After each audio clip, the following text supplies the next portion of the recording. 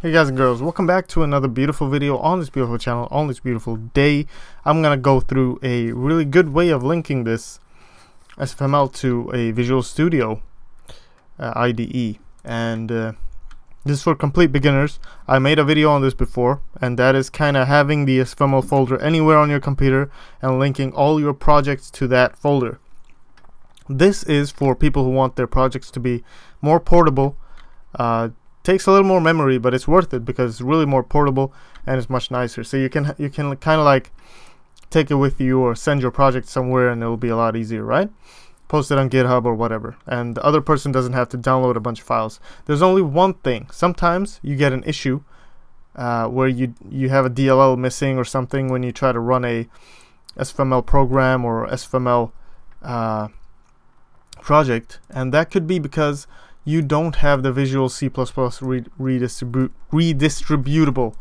Sorry about that. And sometimes you might have seen on your Microsoft Windows Update that it downloads something called Visual C++, and that is kind of a package of C++ libraries, and you want to have that updated for the version of Visual Studio that you have. So you can see that here. If you go into SFML and download the latest version 2.4.2, you'll see which Visual Studio you have, alright? And you'll see the Visual C++ version you need in order to work with this. So if you don't have it, go over to Microsoft's page and just download the one you need, install it, and then make sure you have the correct one, alright? The bit here is not your operating system. This is for which one you want to develop. And the key thing here is you download one of these, you can download the other as well and link them in the exact same way in the same project and build two different executables for that game. So a 32-bit game and a 64-bit game of the exact same version. Okay, so the person on the computer can play the one they really want. And this one, the 32-bit, will work on both, but 64-bit won't work on the 32-bit. Alright, so just remember that. Be really sure which version you have and which how many bits you have, alright? What you want to develop for. So you can download both, like I said. I'll show you where you change and how you link both in a bit. I won't link both, but I'll show you, and I bet you'll understand. So just go ahead and download the one you want. Let's start off with this one, alright? Whatever one you have, just download the 32-bit one. Go to your Visual Studio. I have the Enterprise 2015, and it's legit because I go to school. Let's go ahead and open this. Make sure you downloaded that file and you open the SFML folder. So I just have my old one here in my E directory. What you're gonna need is you just need to get include lib and control-click bin as well, and just copy that. Control-C for now. Make a new project in Visual Studio. Call it SFML link. I'll make it on desktop. You can make this wherever you want. Or remember, wherever you want. Doesn't really matter at all. Just remember where you put it. Empty project. Console application. Remember, just remove this. I always do it because my teacher told me, and it's always good to do what your teacher tells you to do. And then just make a new file. Now, there's another thing that can happen. If you go into your properties for your project, you won't see something called C++ here, and you're like, what the hell? I need to change stuff here. And it won't show up until you make a main file or any type of source file. So you just go ahead and make a main file here like this. Don't write anything in here yet. Just go to properties and you'll see this thing showed up.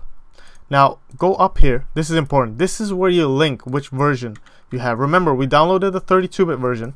Remember to keep it on Win32 here.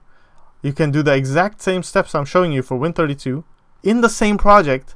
After you've done it for Win32, do it for x64 as well. Then you'll have linked for both platforms. And where do you build? Remember, you build up here. You can switch between 64 and 32-bit. Alright? As you build your project. And debug and release. Now just shortly go through. Debug it helps you while you're coding your game. You should code it in debug because it checks for a bunch more stuff. Release is much faster. But it doesn't check for a bunch of things, so you can get errors but you won't know about them. So just keep it in debug. But when you want to release, send it to a friend or just want someone to test it, go ahead, press release, and then whatever system you want to develop for, we'll keep it x86 because we just downloaded the x86 version, and then you build your project. But keep it in debug while you're working. is my recommendation. But anyway, go into C++, put all configurations here. Win32 all configurations. Can't speak today, I'm sorry about that. Go ahead in here, go ahead in general, copy this solution dir thing right here, copy that, go to general. First off, we'll try something. We'll go ahead, additional include directories, add SFML link. Oh wait, we didn't copy it in, did we? Wait, sorry about that, guys and girls. One little hitch in the matrix, bug in the matrix. It's just I copied those. Open your project wherever you created it. I created it right here. Where did I create it? SFML link right here. Okay, I'll put it here. Open it. Go into your SFML link where your main folder is, and just copy paste all of this. It might take a while. You know, extract these and put them where, like, outside of the bin folder. Don't leave it in the bin folder. Just put them outside. Do like this. So if all your DLLs out, you have your include and your lib folder. That should include a SFML folder, and this should have all the library files. Okay? So you're good to go. Remember, here's your solution. One folder in, just put everything in here. Alright, now put that down. Go ahead and do additional include directories. Boom. Include. That's all you have to do. Alright, I'll show you the magic soon. Go back to general, copy this solution dir thing if you don't want to write it again. Just keep that copied. Now, all configurations, Win32, that's done. Linker, general. Additional library directories. Let's create a new one. Just press lib once and just select folder. And that's good, alright? Okay, and then apply that. Go ahead and select debug right here. Linker input. Click the little arrow here, edit. Now, here you have to write all the libraries you want to include. Graphics, I like to begin with that. d.lib. SFML window d.lib. Now we're in debug, remember, debug. And debug libraries have this -d. Don't forget that. Don't forget that. SFML system. That's really important. d.lib. Remember to spell these correctly or you'll get errors. SFML audio d.lib. SFML network b.lib. Remember these. Now I copied that in unnecessarily because I'm going to have to copy this anyway. Change it to release. Apply all the changes that you'd made. Go into release and then go back into do the same thing for release. And just copy paste that in here as well. Remove the D. Remove the D. Boys and girls, remove it from your life. There you go. Now you included all the libraries, everything you need. Okay? Put this back into all configurations. Go back, or just press OK for now. Try to include SFML system HPP. Do that. Go ahead and include graphics as well. Graphics. Go ahead and include system was include window. Go ahead and include audio. And go ahead and include, I think it's SFML audio.hpp. That's good. Network.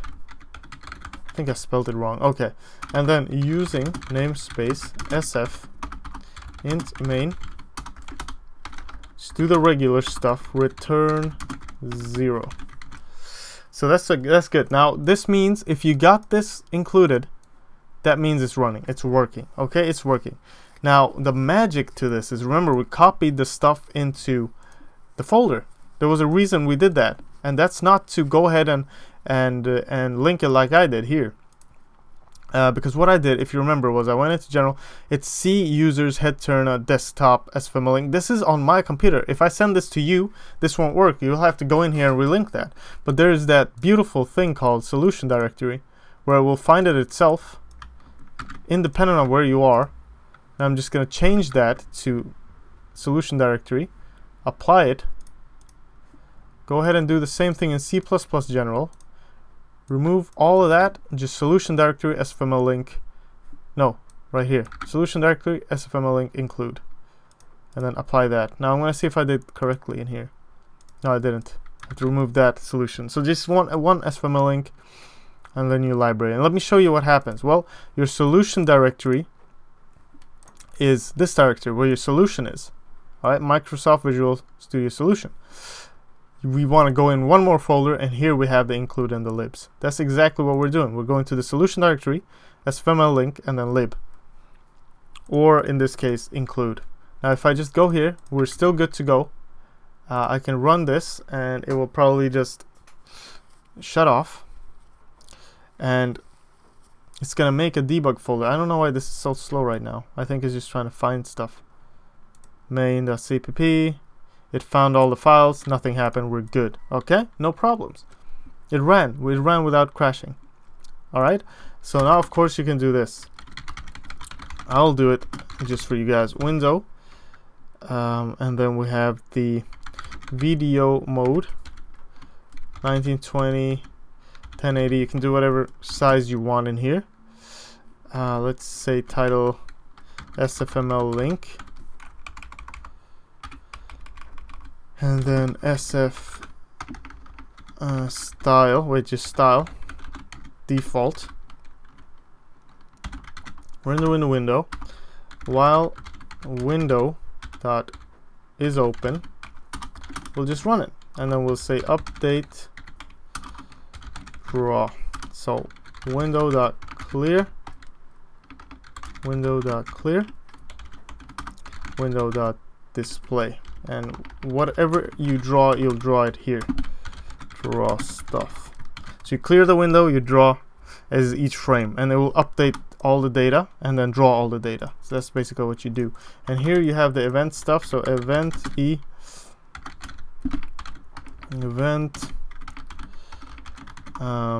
while window dot poll event, just do this. And then just say if event dot closed, event dot what is it, event dot type equals event closed, then window dot close, and that's when you press the little X on top. Events are cool. You'll see it in the things that I show in my tutorials. So now we should have a window that's drawing. I can remove this, I can resize this, whatever, and we're good. So this is how you link, and it could close as well. So that's good. There you go. There you go. There you go. Finished drawing. Display means that, okay, we're done drawing. Window will display everything and just print out everything to the screen, everything that has been drawn. So this is really important. This is important. You don't want to keep drawing. You want to clear the board, draw a new frame, clear the board, draw a new frame. So that's a good short little tutorial on how to link this. And I can put this solution wherever the hell I want, and it will still work. Okay? I can take this damn solution and I can put it in freaking E, and it should work. Let me just put it in here. We'll see. So work SFML link, run that, and then just run this program, and it should still link because I have my beautiful kind of dynamically linked. See, you can send your project to your friends, you can send it wherever, you can put it in school, you can work whatever you want, and it's right there. Now I'm going to delete this because I don't need that anymore, but you guys can keep it and you can keep working. So yeah, that's it, guys and grills. That's a nice little way to link it in a more dynamic fashion. Thanks for watching. I hope you learned something. Take care, and I'll see you in the next one. All right, bye bye.